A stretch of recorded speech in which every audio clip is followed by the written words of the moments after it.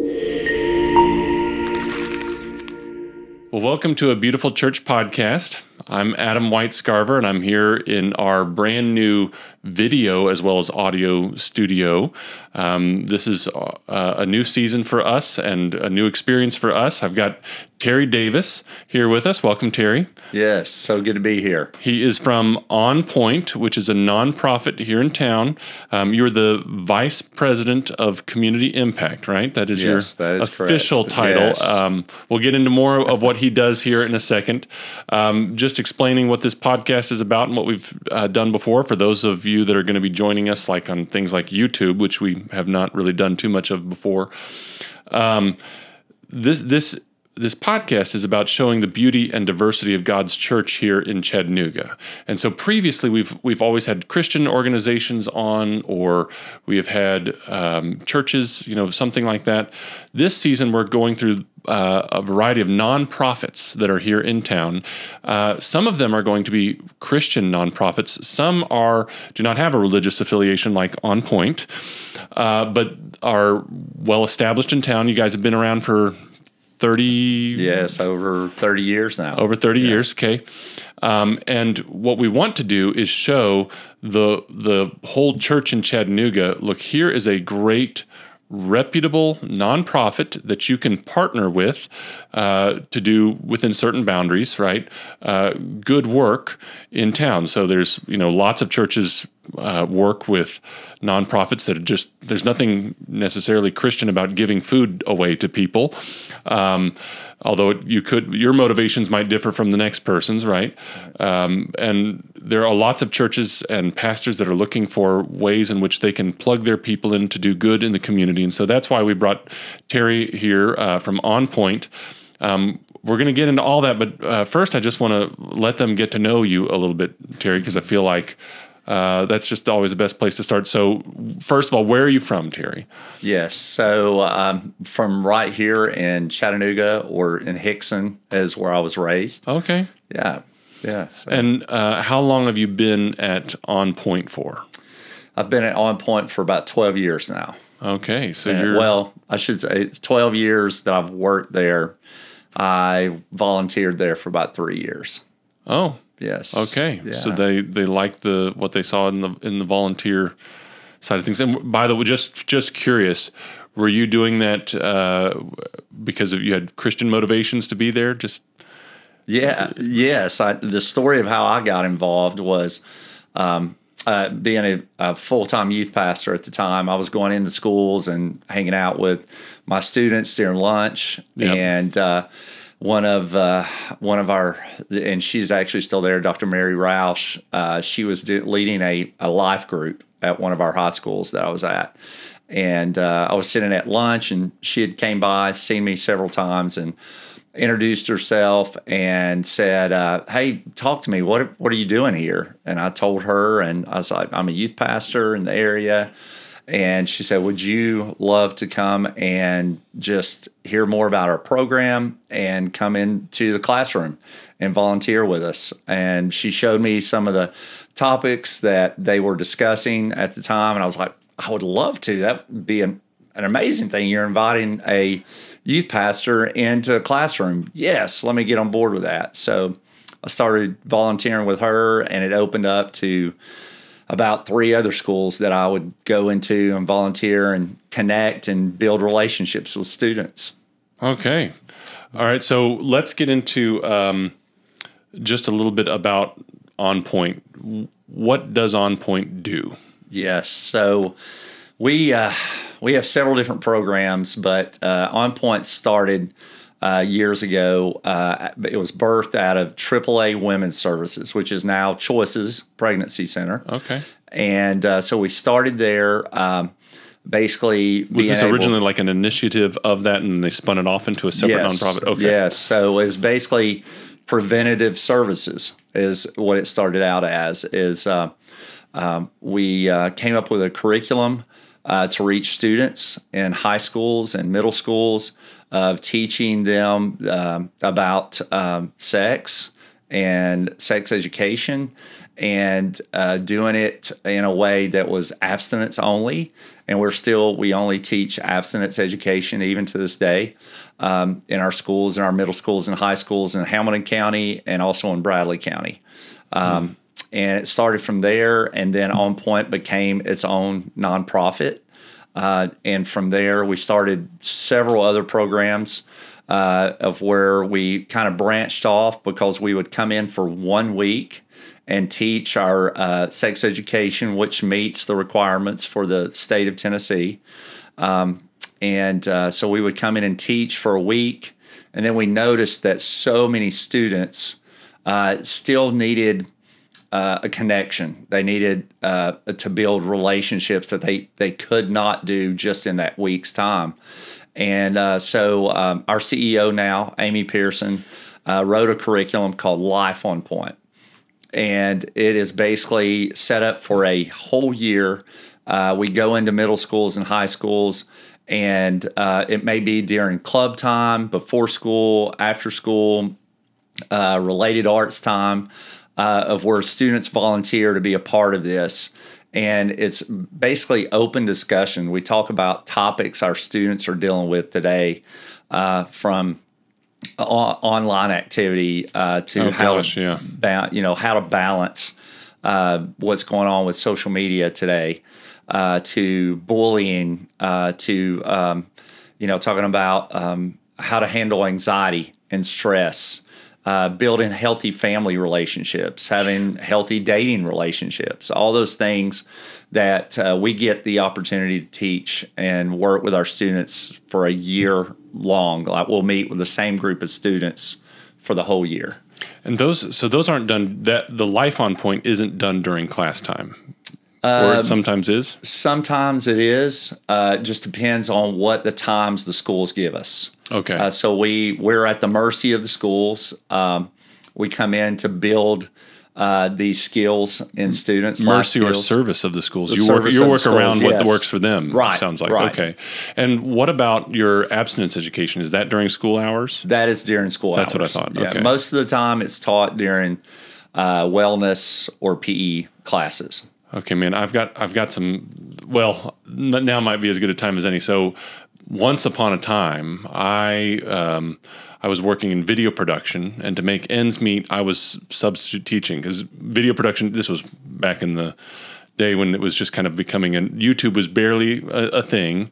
And so to make ends meet, I was doing substitute teaching. And when I did substitute teaching, every time they called me in to do a health class, the health teacher wasn't there that day, right? But they had left me with the sex ed curriculum. They didn't want to teach it. Yes. Every single time without fail. But I'll say this, and I could go back into, this actually goes with some of the whole, you're bringing up a lot of memories for me, because what I would do is I was in youth ministry too. I was volunteering in youth ministry at that time. But I would, teach kind of the same values of abstinence. And as I explained that, the kids just were hungry for life lessons. And when I substitute taught, I would, at the end of class, if we had time left over, I would give, Mr. Whitescarver's life lessons. And I would just teach them, usually it's Judeo-Christian ethics, about how to live life. And I would talk about just about anything. Mm-hmm. Those kids, started to get to know me, and they'd say things like, Mr. Whitescarver, can we finish up our work early today so that we can get some more life lessons? They were hungry for the kind of stuff that sounds like you're coming in and teaching as a nonprofit.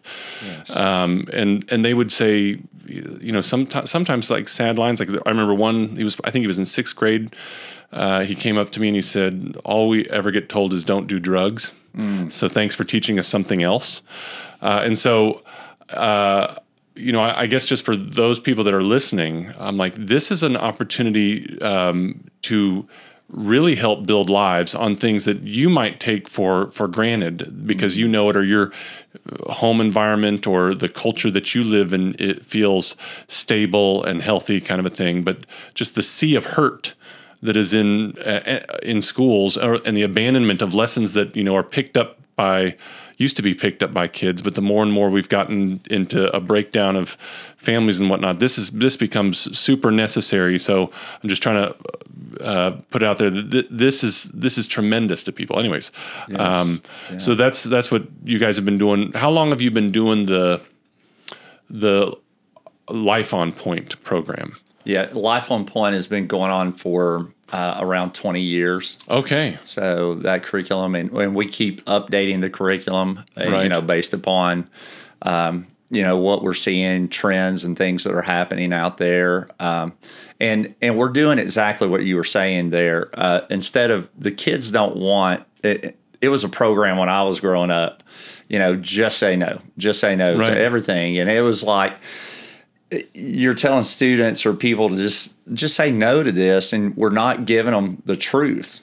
And so that's what Life on Point, that's what our other program, it's called Think on Point.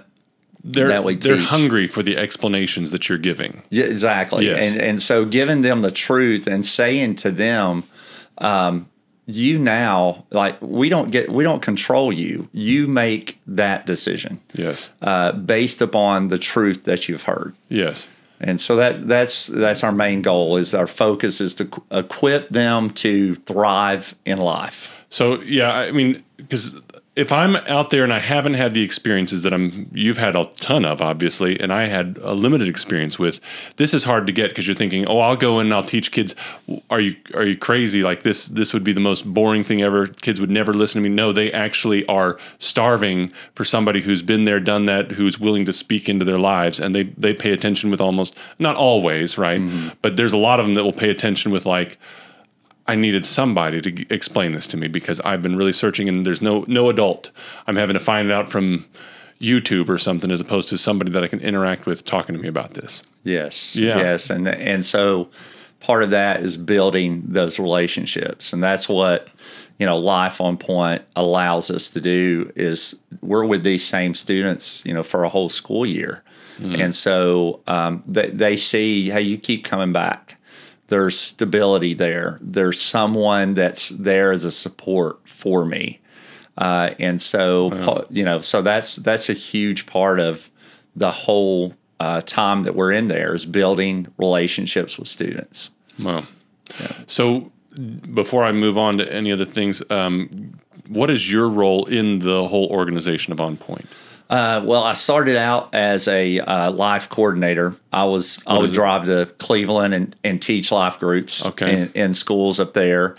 And then I would teach. I'd have a group of schools here in Hamilton County that I would also work with and teach life groups. Like we had one group, I remember at Hickson High School at 7:15 in the morning. This is when we'd do this group. We had 60 kids showing up every morning. I mean, we didn't have anything. We didn't offer breakfast or anything else like that. And they were coming because they wanted to hear the truth. Yeah. And so I started out in that position and then became program director over all of our programs at On Point.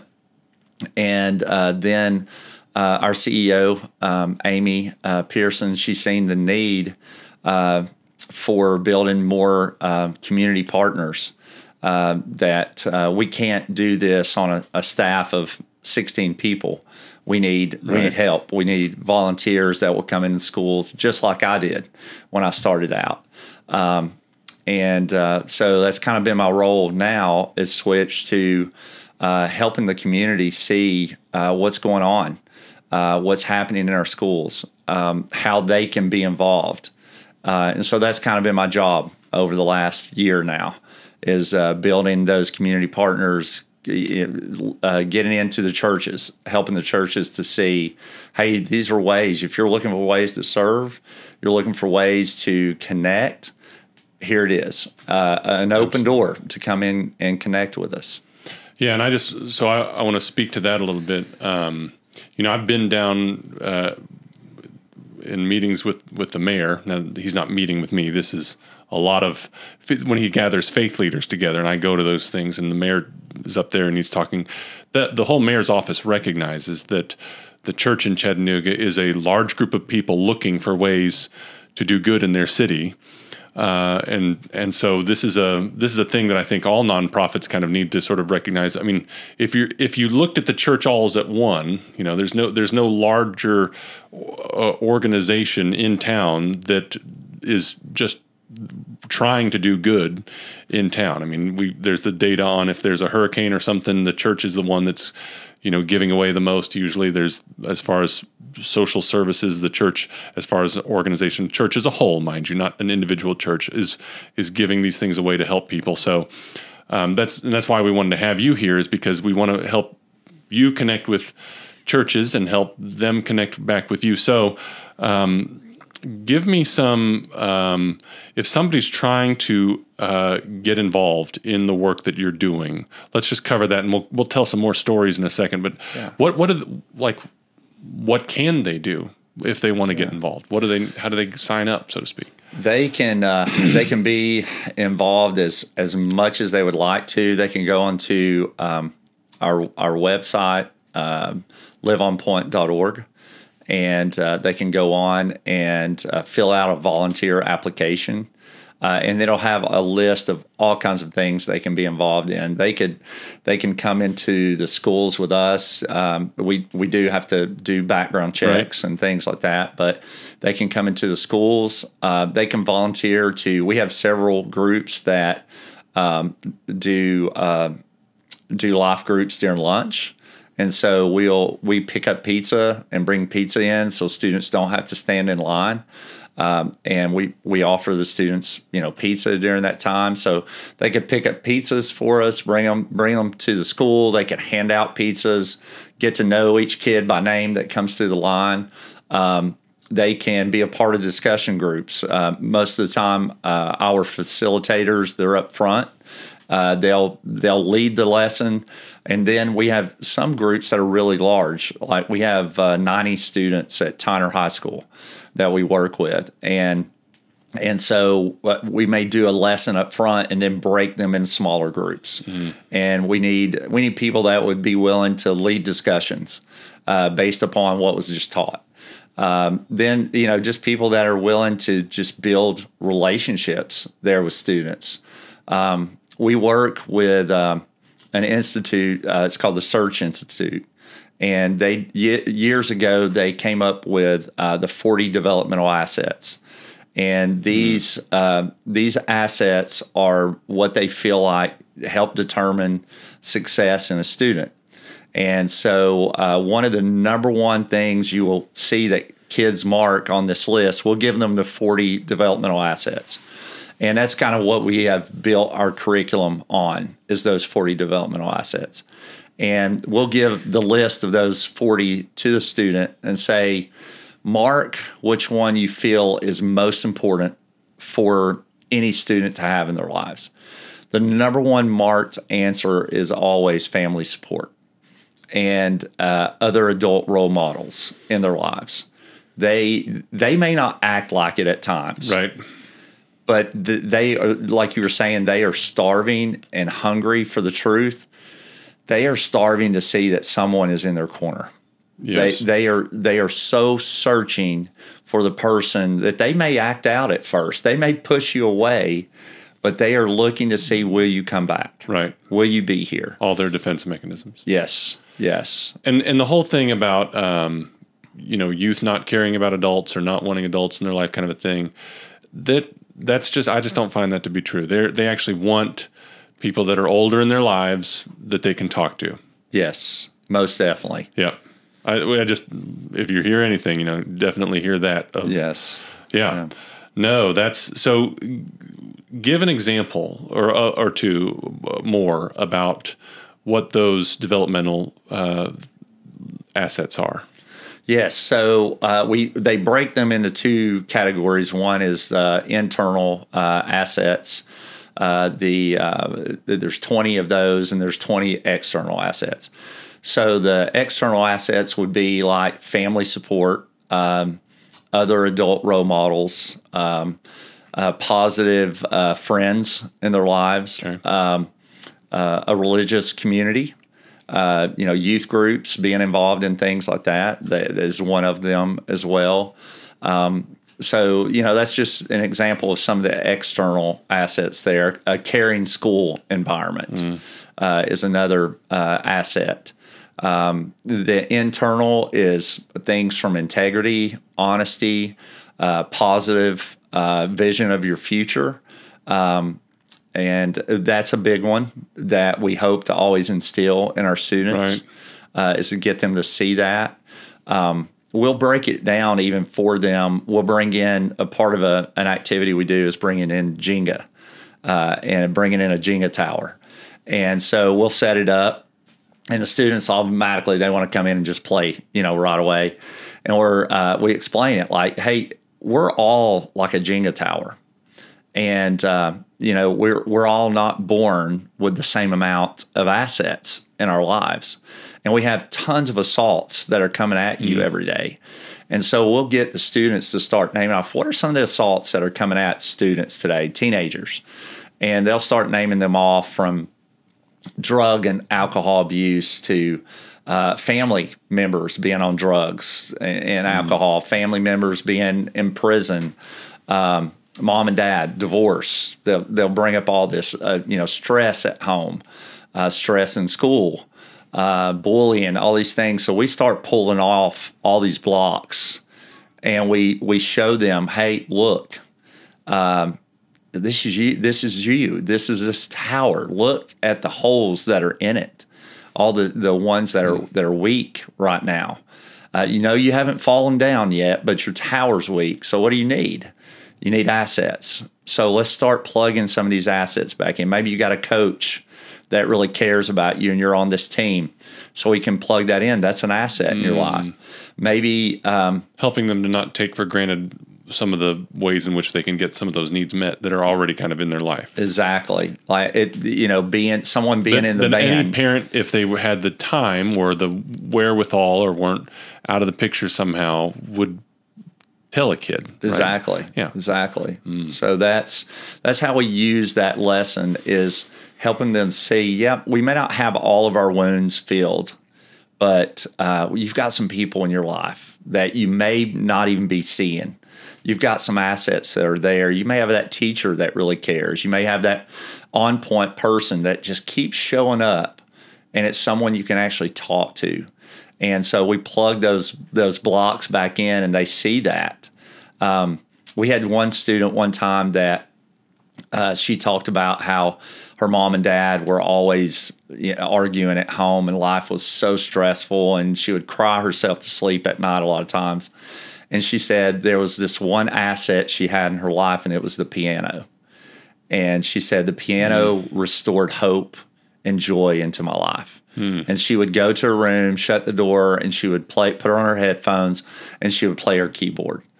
And so some of those things we don't realize that are assets in our life that help restore hope, restore joy into our lives. So connecting it back to a largely church audience, and with pastors listening and some youth pastors listening, if a pastor or a youth pastor wanted to get involved, I guess, now I think they can probably put it together, but why would you think that they should be involved, and then how could they get involved? Are there barriers to that, or things like that they need to be aware of, or things that you just want them to know? Yeah, if they want to be involved, they can reach out to us at On Point at any time. They could send in an email. They could, like I said, fill out the volunteer application. It's kind of a great way to start. But I would think it's the same way that enticed me to be a part of it. Is I get the opportunity to be a part of students' lives, and if I'm a youth pastor, I'm a youth pastor for that reason. Hopefully. Yes, I'm there to make the greatest impact on students' lives. And what a better way than going into the middle of the battle, which is right there at their school, right. Meeting them on the battlefield and helping them to navigate life. And you get to be a part of that with us. And when we invite people to come and be a part of that, and one of the reasons we reach out to youth pastors in the church is because they genuinely care. So you've got these students that are hurting. They may not be a part of their congregation or anything else like that, but they're students that are looking. They're looking for a place to fit in. And, maybe that youth pastor can come and be a part of their lives and then connect them somewhere along the line to maybe a youth event that they're having at their church. They can connect them to a community of the church there and help to build that asset in their life, that they belong somewhere. Right. Yeah. I just want to be, if you're a pastor or ministry leader of some kind or a youth pastor listening to this, I just want to encourage you there, whether you are aware of it or not, if you tell the story of On Point in your church or get someone to share testimony about this, there's someone most likely in your church who's been looking for something like this where they can make an impact. Not every volunteer in our churches is supposed to serve in the church. They should be serving somewhere, and it does not have to be something overtly religious. It can be a regular secular nonprofit like On Point, and people can come in and find a way to make an impact that just lasts, for as long as those people's lives go on. I was a youth pastor for years, and in fact, actually, at the end of today, I have a scheduled phone call with one of my former youth that said, "Hey, I want to connect about some stuff," and so that's what my commute home is going to be today. Right. They come back to you years later. I didn't even think that probably could apply today. So just saying that, it's not. I don't want to miscommunicate. This is not just for, like, if you're a pastor or youth pastor to get involved. There's people in your churches that would want to get involved. But a beauty of youth pastors, especially if they're full-time, can go to or even teach some of these programs and help have a bigger impact with people that really need some help at this point, right? Right. And it is not very time consuming. They could, again, they don't have to. They can go as far as they want to. And we've had youth pastors that have volunteered with us that we train on our curriculum.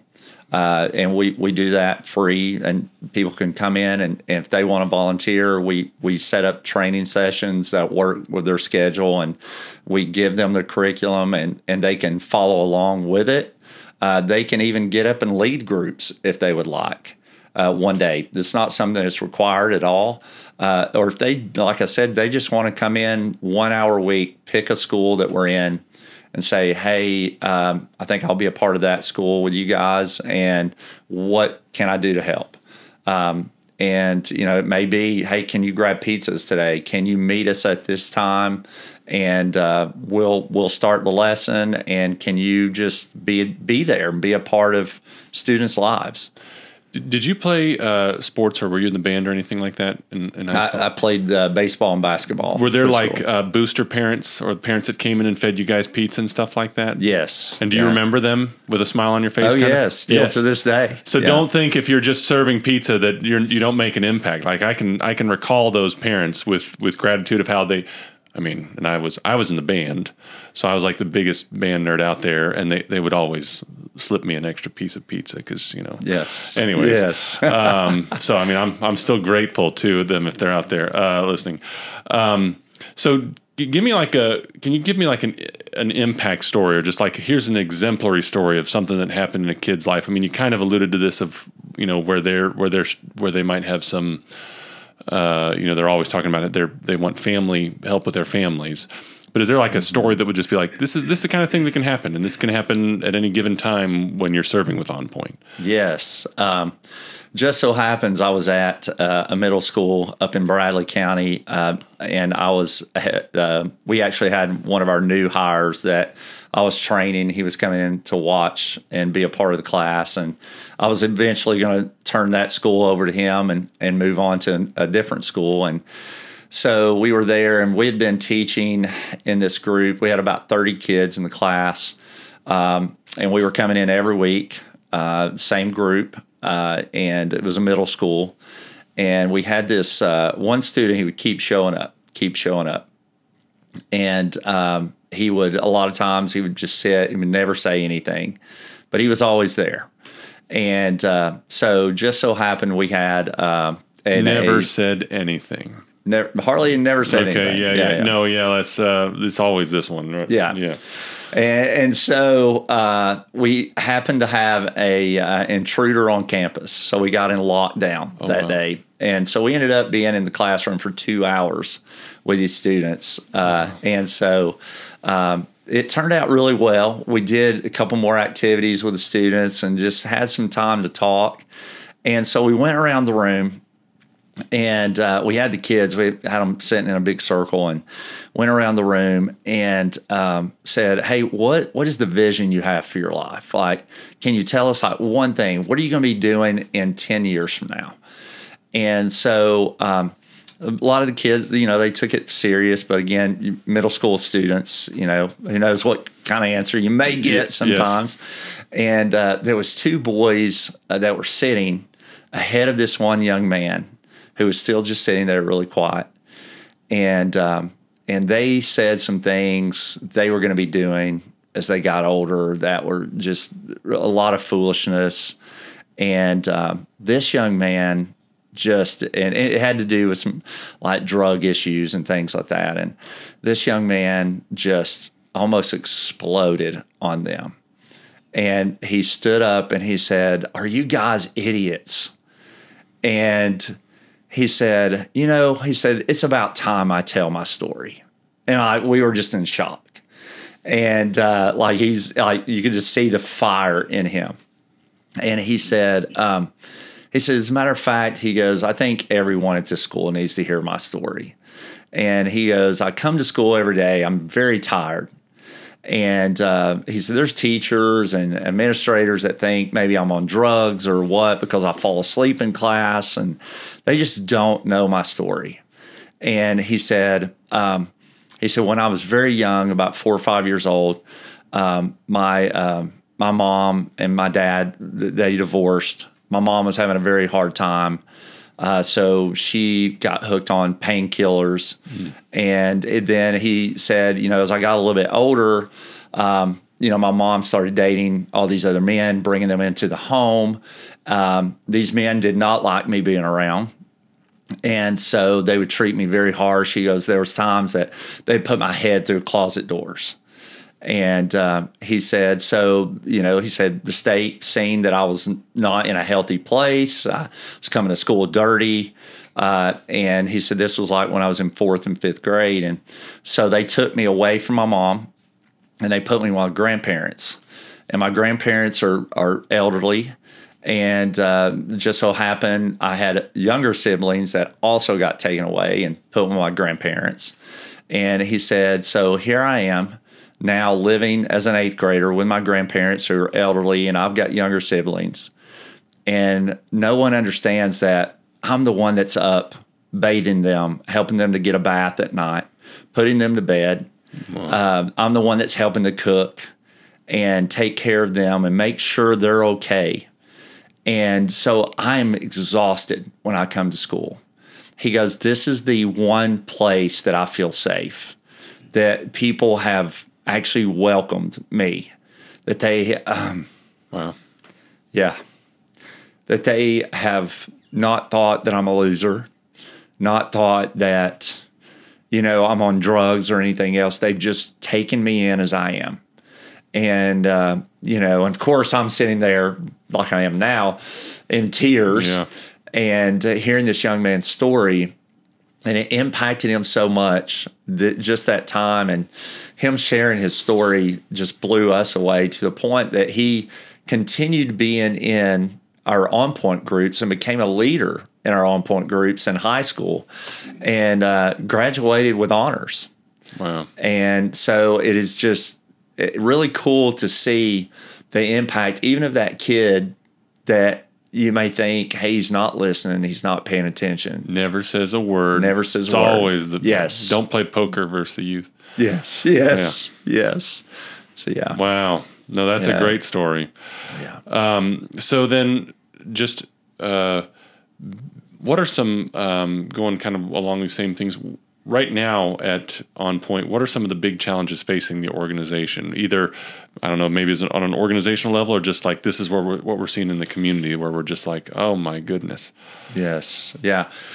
I think one of our biggest challenges is the fact that we are a small nonprofit. We have a staff of 15, 16 individuals, and some of those are part-time, and the need is growing. Just mushrooming with Chattanooga growing. Yes. Yep. And more schools are wanting us to be able to come in, not just with our Think program, which is our abstinence and risk avoidance education that we teach, but also with our Life program. And so we don't have the staff to branch out as much. I think our greatest need is really our greatest resource, which is people that want to partner and be a part of this with us, or just be a part of, like I said, students' lives. And so that's one of our greatest challenges I see right now, is that there's a great need. And, we're going to do the best we can to branch out and reach those needs. And we just need people in place. I also just want to say, in an organization like yours, the best place to be involved, I feel, is usually being the volunteer, because you usually have enough going around you that it keeps you from burning out. But let's say you're doing something that, there's people that they struggle to find like a deeper meaning or a place where they're giving back. I just don't know people that volunteer for places like this, and they come away just being like, well, gosh, I just wasted my time. Usually you get kind of addicted, might not be the right or appropriate word here, but like you see what an impact it's made on you, that you're like, no, this is something that these kids need, but I need it as well, because this helps push me to be a better person in these other areas of my life in order to give back more to them. I mean, do you see that with people that are involved in your organization, your volunteers from time to time, et cetera? Yeah. Oh, yes. I mean, there's so many of our staff that still have stories, that of students coming back to them. And we've got a former student that we just hired her almost 2 years ago, and she graduated from college, and she wanted to be back. Oh, wow. And do work in the schools. And we're the first place that she came back to and said, do you have an opening? And, she went through our program all the years of being in high school. And she's seen the impact that it had on her life. And so she's come back to work for us now. So, wonderful. That's the kind of thing that this is just such a, I mean, I remember when you first told me about what you guys did, I was thinking, oh my goodness, every person that I know needs to hear about this ministry. Every person I know needs to hear about this nonprofit and what they do, because they could easily, pull in people to get involved with it. So let's come back for a second to abstinence education, which is not going to be controversial in the vast majority of the church, but is a hugely controversial topic to people. Like, there could be people that are not from a Christian church listening to this. So I want to just clear up some of this is not browbeat and shame anyone who doesn't. Yeah. Just Can you speak a little bit to abstinence education and maybe some of the approach? I mean, I will say this, there is no better foolproof method than abstinence, even if people think it might be unrealistic. But I'll say from my standpoint, back when I was always teaching those health classes, I really, that's where my conscience was when I was teaching this. And I just remember telling the kids, I mean, I will not forget their expression. I said, usually you're trying to get something answered that's not right here from someone else. And I said, if you don't have this worked out, I promise you that other person's not going to work that out for you. You're only going to make this more messed up. The number of saucer-wide eyeballs that just from saying that went across the whole room was enough to say, okay, we've been that obviously hit home for them. They've been trying to get an answer, and I just I'm not trying to. I understand that there's a lot of people that obviously we're agreeing to disagree at the end of the day, and I don't have any power over them, but I feel that, when it comes to abstinence education, it's not like we're just trying to, say no to people. This is there's stuff that you are not mature enough or in the right life situation to do this, and it's going to cause you more problems than good. Yes. For it might be a quick thrill, so to speak, but it's going to be long-term paying the price for it. And Right. and those saucer-wide eyeballs, all sort of told me that. So sorry, I kept talking, but speak to this just a little bit, because I feel like you should have a moment to say something here. Yes, yeah. So you're correct with that. Sometimes you do get some negative pushback sometimes when it comes to abstinence education. But how we teach it is a way of like sharing the absolute truth, with our students, of understanding that your heart and your mind are the greatest risk, and that the impact that sex outside of marriage has on your heart and on your mind. And we do a demonstration where we will take 2 pieces of tape, and it's so simple, but we'll take 2 pieces of tape and we'll put it together, and like masking tape or something. And as we put that tape together at the very beginning, we're like, say you get into a relationship with someone and you're in this dating relationship, and let's say you've went to the movies several times, you went out bowling, you've held hands, you've hugged, you've maybe even given each other a kiss goodnight. And then months later, that's about as far as it's went physically. You decide, this is not working out. You can still pull those 2 pieces of tape apart.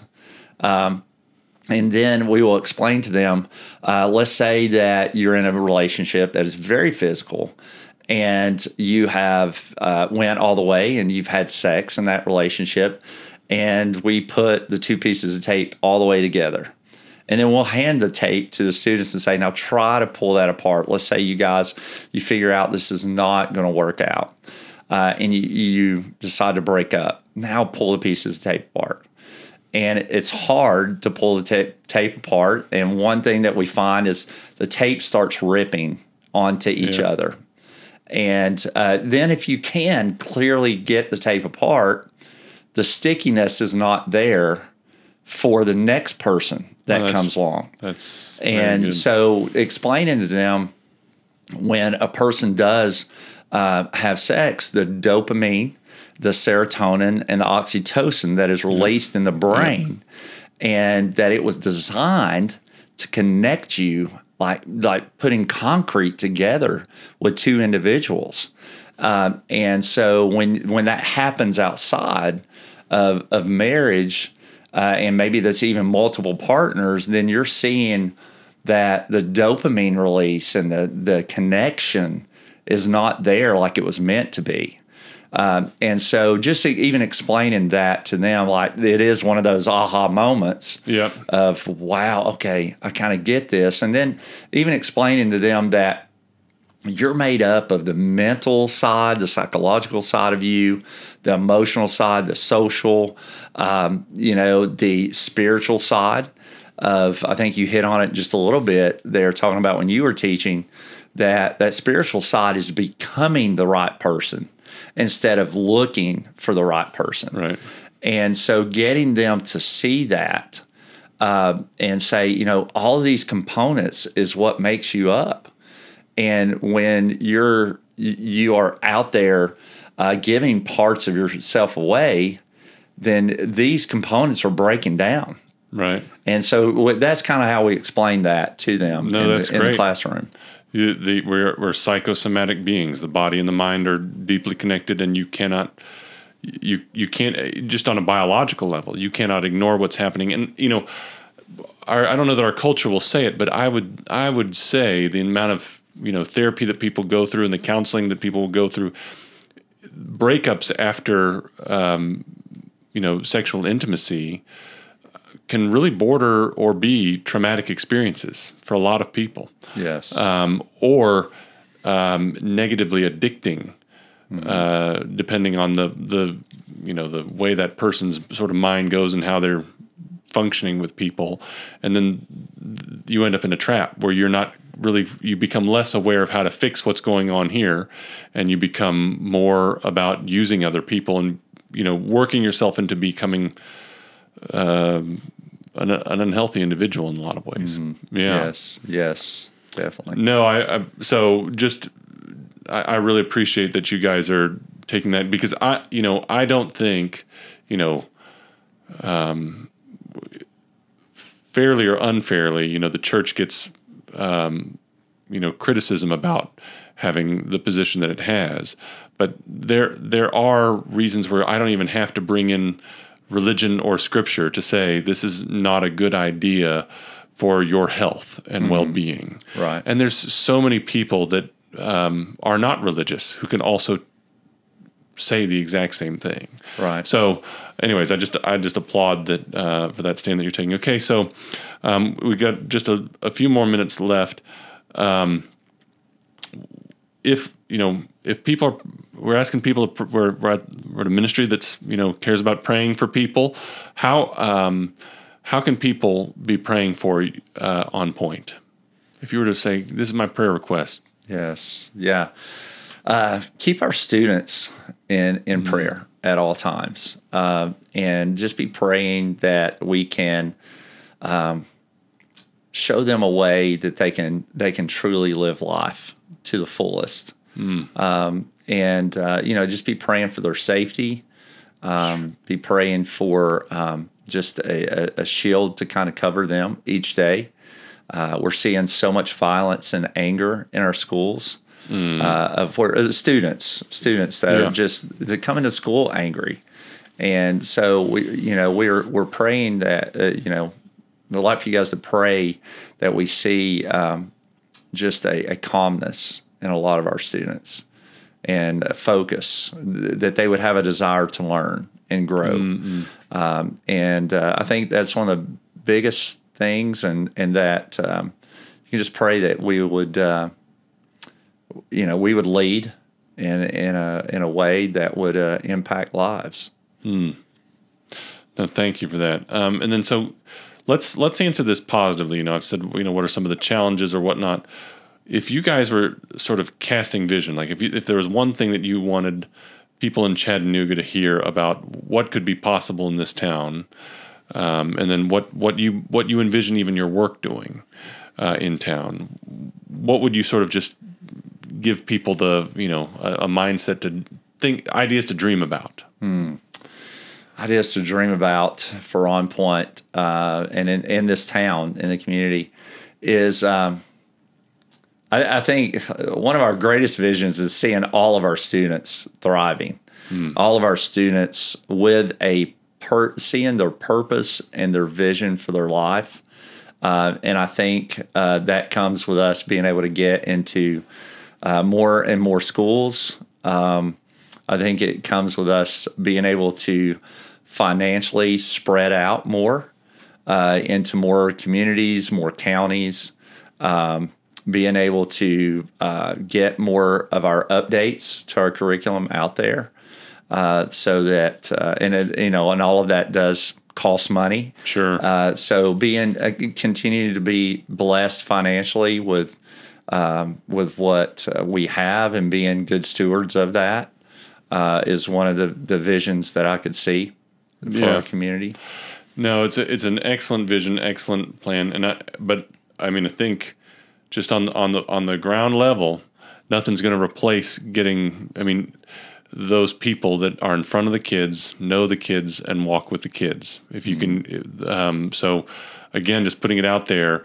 If you're listening, seriously consider, either if you're in a place where you can send people their way, or maybe you're the person to do it. This could be a life-changing thing, not only for a life that you're invested in, but also for yourself. Yes. Well, Terry, it's always a pleasure to see you. Yes. Thanks for being here today. We're going to have the appropriate websites on our show notes so that you can track with On Point. You can get in touch with these people. They're, like I said, they're an established nonprofit in Chattanooga. They've been here. They're not going anywhere. And they're doing a great work here in town to help make this a better place for everyone in this community. So thank you again for your work and for being here. Yes. Thank you for having us.